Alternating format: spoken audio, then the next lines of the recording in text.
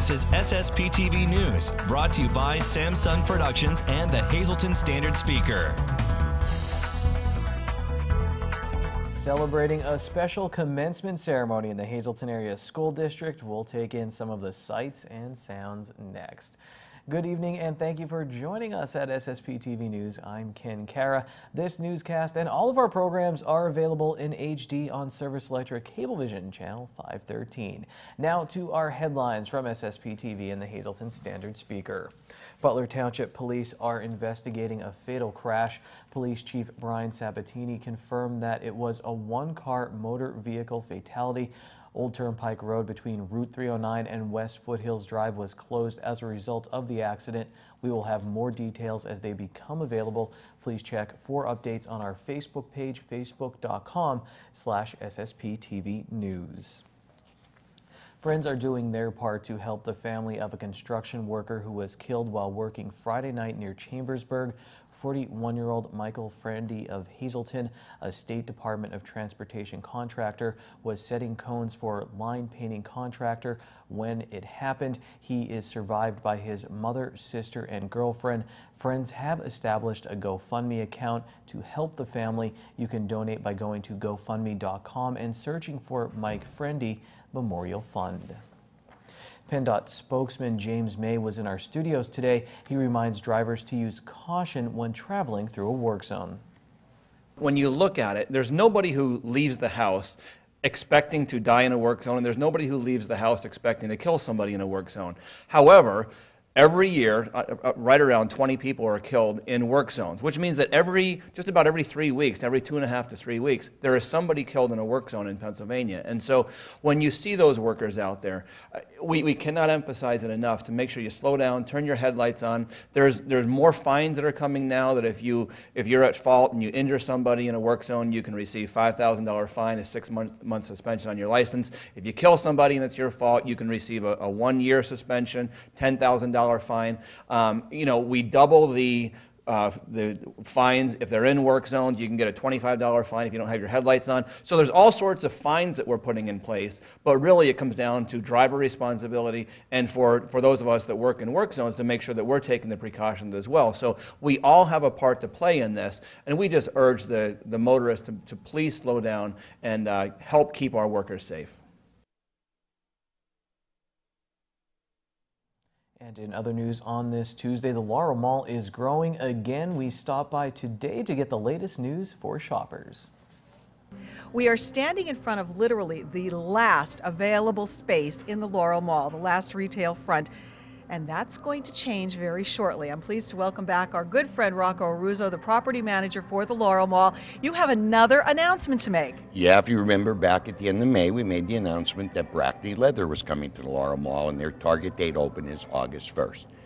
And remember, we talked about it, and I said, well, maybe we'll have another one down the road. It really came to fruition, and today I'm pleased to announce that the former Boulevard, the Boardwalk Boulevard arcade that was here at the Laurel Mall, is now going to be, it's called Dat Bounce House, and they are located up in Wilkes-Barre near the Wyoming Valley Mall. This will be their second location. They're going to start renovation, and the walls will be coming down. They're going to start renovation, and again, their target date to open is August 1st, and it's awesome because they not only have the bounce houses, they have arcade, video games, and they do all kinds of parties, whether it's a birthday party, communion party, things of that nature. So we're excited to have them. Their lease has been signed, and we can officially announce that Bounce House is coming to the Laurel Mall. So when more stores want to come here, where are you going to put them now, on the roof? I don't know. I'll tell you, maintenance is a little upset with me because actually this was our storage space. So now we have to build a shed on the outside for our storage. So we have a lot of maneuvering to do, and we're working on it. Well, that's a good thing. Yes, Good problem to have, definitely. So we'll keep you posted on when that's, again, coming in August along with Brackney Leather. And we want to remind everybody that Sam Lassant recently did a show here at the mall highlighting all the many changes that have come to the mall. You want to encourage people to check that out. Yeah, I really do. And if they haven't seen the show, take the time to watch the half-hour Sam Lassant show. He's been airing it here and in Pottsville and all over. And it's really, I have to tell you, Sam did a good job because he looked at the Laurel Mall, did an in-depth look at what has taken place with Lexington Realty International, of course myself and Lisa Russo, our general manager, on what has happened the last 22 months. So Sam really did a good job taking a walk and a tour around the mall and everything that we have to offer here at the Laurel Mall. All right, and you can watch that show on our app, our SSPTV free app, so download it or go to ssptv.com. Reporting from the Laurel Mall with our good friend Rocco Russo, I'm Lisa Sugar. Thank you, Lisa, and good to see you, Rocco. Well, the Hazleton Area High School honored their 25th graduating class on Monday at its annual commencement ceremony. 709 students received diplomas in front of the high school building on a beautiful evening. Kent Jackson of the Standard Speaker reports that members of the school's softball team wore their uniforms underneath their gowns after advancing to the state championship game earlier in the day. Dario D'Amato was the class of 2017 salutatorian, and Nicholas Vitigliano was the valedictorian. Congratulations to all the members of the Hazleton Area High School class of 2017. Summertime is here, and who doesn't love bonfires and grilling? West Hazleton Deputy Fire Chief Brian Cara is here with some reminders about open burnings, fire pits, and grilling in the borough of West Hazleton. Fire pits must be an approved fire pit. It can't be something that you built on your own. It must be an approved fire pit of ceramic or metal, and it must contain a grate on top of it to stop the embers. Also, it must be used for the preparation of food in accordance with borough ordinance. So you want to make s'mores, hot dogs, whatever. Make sure that you have food there. If a fire officer is dispatched or a fire police or whatever is dispatched there, it has to be for the preparation of food.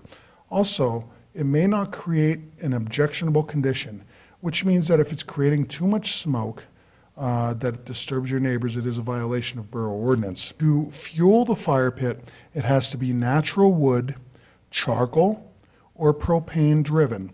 You cannot put refuge in there, garbage, or anything that is household waste.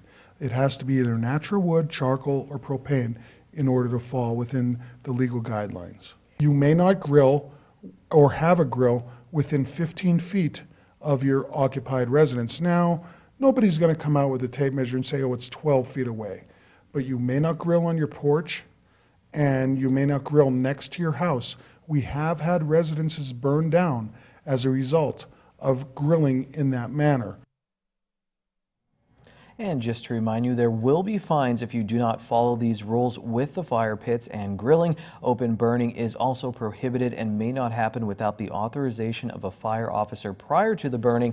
To find out the regulations in your area, contact your local fire department for more information. Before we take a break, a reminder that you never have to take a break from SSPTV's shows. The new Samsung Productions app allows you to take us anywhere. Please use our app for special deals on golf packages as well, so download it today, please. Up next, a bit of a rainy forecast for you from the National Weather Service and our weekly outdoors segment. It's more fun with the butterfly guy this week. In sports, we wrap up our Pocono 400 and Weatherly Hill Climb coverage with motorsport journalist Dino Alberto. This is SSP TV News, your place for 24 hours of your hometown news and information.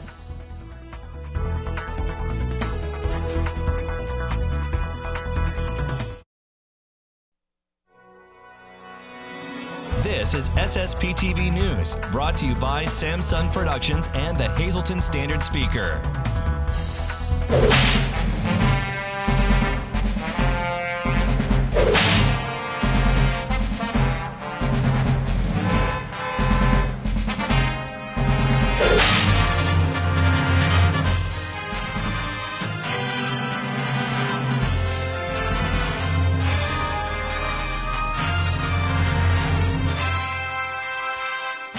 Today I'm here with my friend Rick McCullough. And Rick, you're leading expert on butterflies who I've ever met, and through the study and the identifying of the different butterflies, you've become an expert to the point it's become your career. And with all species of butterflies, they're facing some risks from pesticides and plants that have pesticides within them as part of their brand. GMOs, yeah, that's been plaguing butterflies for a few years now, because once they get back up into the Midwest, where it used to be 1,000,000 square miles of high grass prairie, now it's 1,000,000 miles of genetically modified corn. And then once that goes into pollen, the pollen's going to blow out over to the host plants, and unfortunately the butterflies are going to eat that, and insecticides kill insects. Now the biggest problem that scientists say are facing the butterflies are the neonicotinoid pesticides, the ones that are made out of nicotine, tobacco products. Poison like we have in cigarettes that they're using in crops. Yeah, and that is killing everything, and they're finding out that's really what's affecting all the bee populations as well. It's a very efficient insecticide, and it's being too widely used. Companies that treat lawns, a lot of times will use it. And another problem people might find, they might go to a big box store and buy a host plant, figuring they're going to help the butterflies. And a lot of these big box stores don't know what their suppliers are treating their plants with. And there could be systemic insecticides in that plant that could stay there for up a year. And so these people will buy these wonderful plants, think they're going to do good, a caterpillar will end up on there, take a couple bites, and it's going to die.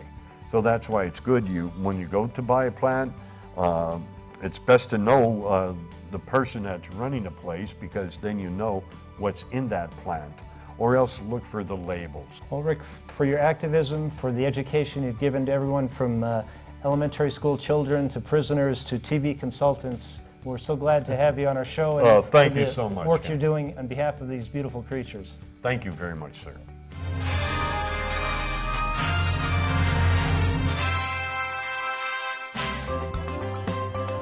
Time now for weather on SSPTV News. Today was another beaut, but the rain is coming. Here's our local forecast from the National Weather Service. Tonight we have a hazardous weather outlook, as we could see heavy rain and some minor flooding, so expect showers and thunderstorms likely before 11 p.m., then a slight chance of showers between 11 p.m. and midnight. It will be mostly cloudy. Our low is 65 degrees, 60% chance of precipitation. Wednesday will be mostly sunny with a high near 79 degrees. At night we're down to the mid-50s, partly cloudy skies. Thursday partly sunny, high of 73. At night, 40% chance of showers, mostly cloudy. Low will be 56. Friday, 70% chance of showers and thunderstorms, cloudy with a high of 70. At night, down to a 40% chance of showers, maybe a thunderstorm as well, mostly cloudy, low of 60 degrees. Saturday, 40% chance of showers and thunderstorms, mostly cloudy, high of 78. At night, a 30% chance of showers and thunderstorms, mostly cloudy, low in the mid-60s. Tonight's weather is brought to you by Valley High Food Drive-In, the area's oldest ice cream and fast food restaurant. We're open weekdays 3:30 to 8 p.m. Stop by for our ice cream and yogurt, now featuring fat-free, no sugar-added soft frozen yogurt with flavors like vanilla, strawberry, and strawberries and cream. We also have burgers, hot dogs, fries, and much more. That's Valley High, Route 93 in West Hazleton, and like us on Facebook. We are finally outside. It is a beautiful day here in northeastern Pennsylvania at Edgewood by Sand Springs. We're back with Samantha to actually show you the greens finally. Thank goodness. We're so happy for some great weather. We have golfers out here. We finally get to get outside, so we're super excited. Yes, getting some fresh air, and also we can show you where you can have your cocktail hour here if you're a bride, or also the grooms. You know, we can show you the golf course. Absolutely. So this space is so awesome for cocktail hour, really at any time of the year. It's a nice different location from where you're going to be the rest of the reception. We have a beautiful built-in bar that we just got, some great pub tables out here for mingling as well. Your hors d'oeuvres will be passed out this way too, which is great. So it's a wonderful space that we're so happy to have. And Edgewood is growing. I know you're booking every day. So if you do have a date in mind for 2017, 2018, even 2019, really get on the ball with at least calling Samantha and getting here to have a tour of the facility. Absolutely. So availability is obviously booking up really quickly, but for anyone who does have that specific perfect date in mind, I would certainly call as quickly as you can to make sure that you get it locked in. You know, as we're here at the bridal show today, we're talking about, people just do whatever they want for their wedding now. You don't necessarily have to get married on a Saturday or on a Friday evening either. Absolutely. So we can do weddings Fridays, Sundays, Thursdays even. You're actually entitled to a discounted rate on an off day. So, whether you do the Friday or the Sunday, you can definitely get a discounted rate on that. And really, you're right. People do whatever they want, any sort of theme, decorations, any day that they would like to do. We can certainly help and accommodate. All right. So make sure you call today. The weather is beautiful, and it's time to come on down and check out Edgewood by Sand Springs. And the construction process is complete for the new on-site ceremony location at Edgewood by Sand Springs in Drums. This beautiful new site is already being used and offers seating for up to 200 guests and breathtaking views of the mountains and the fourth hole of the golf course. Located adjacent to the cocktail patio, it will give couples and their guests the convenience of a ceremony, cocktail hour, and reception site, all within feet of one another. It is beautiful. Hopefully some of these numbers look beautiful to you. It's your midday winning lottery numbers. Pick 2, 5, 5, pick 3, 271, pick 4 numbers 5308, and your pick 5 numbers 59734. Dino Alberto, motorsport journalist, is back to wrap up a busy racing weekend after this break on SSPTV News.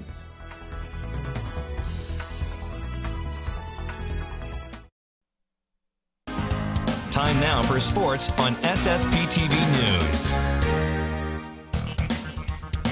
Tomorrow is going to be a special Dave Day with Standard Speaker sports editor Dave Seaman. It's a Lady Cougar spectacular. We'll get you all ready for Hazleton area's matchup with Hempfield in the 6A state championship softball game. Right now, here's another Keeping Track segment with Dino Alberto, who's the vice president of the Eastern Motorsport Press Association. And he starts off by talking about their 2016 Driver of the Year, Martin Truex Jr. Just talk about his 2016, how he was successful and why he drew your attention. Well, he was just a single car team. You got to keep this in mind. From out in Denver, Colorado, no less. The hub of NASCAR is down in Charlotte. That's where all these teams are.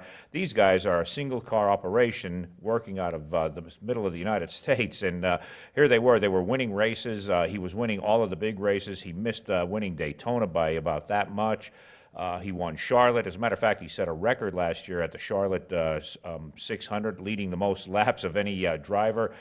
He went on to dominate that. He picked up numerous awards throughout the year, and he just missed getting into the chase. He was in the playoffs, but the Final Four he did not make it to. But he just had a phenomenal year, and it was quite the breakout. And because of that performance, he was able to win that award. And a Jersey boy as well. So for the Eastern Motorsport Press Association, that's got to be nice. Someone from up Easter. Yeah, it was pretty cool. He actually cut his eye teeth racing at Wall Stadium in Wall Township, New Jersey. His father was a racer. His brother, Ryan Truex, is racing in the trucks.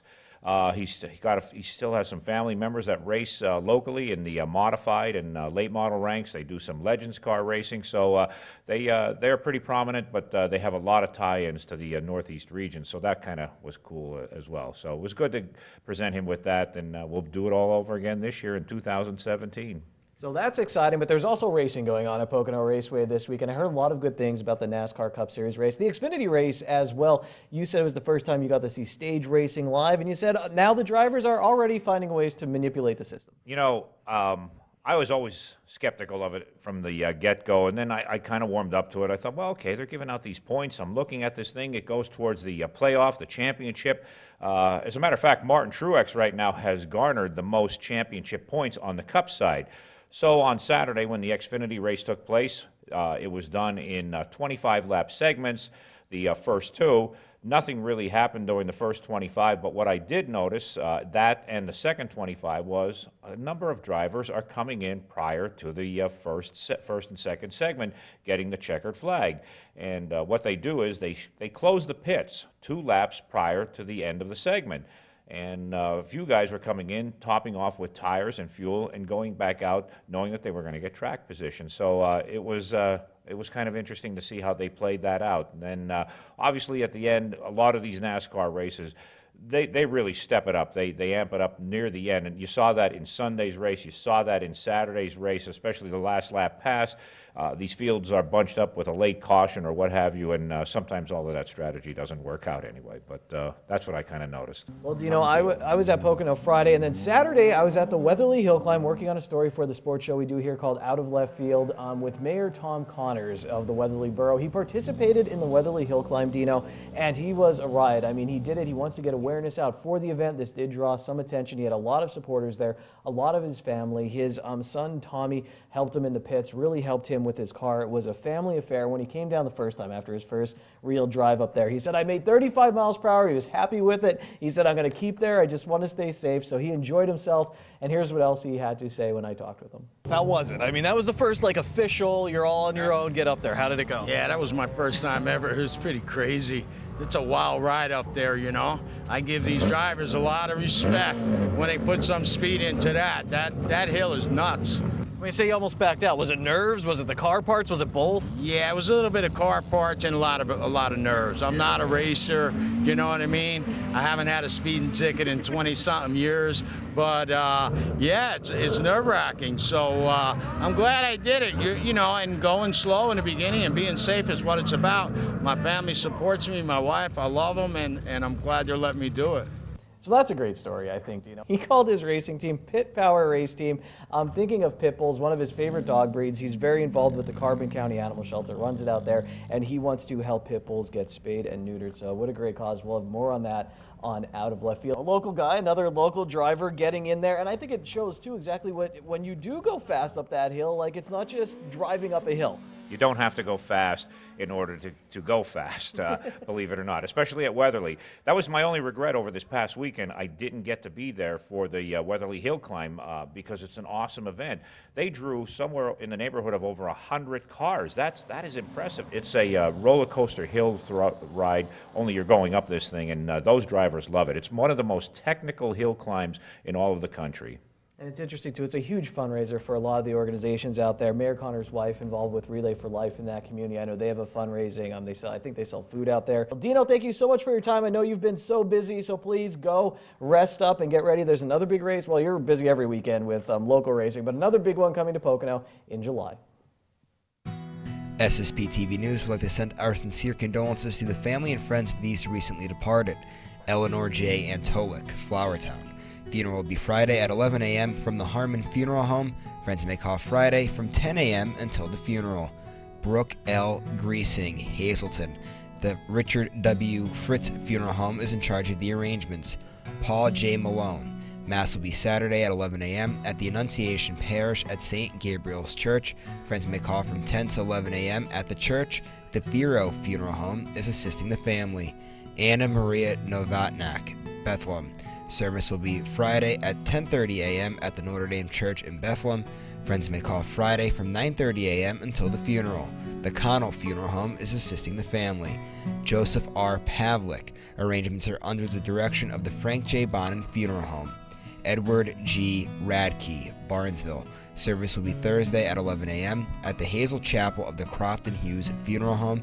Friends may call Thursday from 10 to 11 a.m. at the funeral home. Brenda K. Roman, Hazleton. Funeral will be Friday at 1 p.m. at the Faith United Church of Christ in Hazleton. The Joseph A. Moran Funeral Home is in charge of the arrangements. Magdalene M. Shiroki, formerly of Jetto. The McHugh Wilczek Funeral Home is in charge of the arrangements. Aloysius M. Severchik, Lansford. Mass will be Thursday at 11 a.m. at the St. Joseph's Parish of Panther Valley. Friends may call Thursday from 10 to 11 a.m. at the church. Donald L. Swank, drums. The Butler Chapel of the Crofton Hughes Funeral Home is in charge of the arrangements. Well, hey, did you notice at the end of the Butterfly Guy segment, there's a butterfly near someone's mouth? That was wild. I missed it. I have to check it out again on the Samsung Productions app. I'll see you again tomorrow. Take it easy, everyone. Watch us online anytime at ssptv.com and follow us on Facebook and Twitter.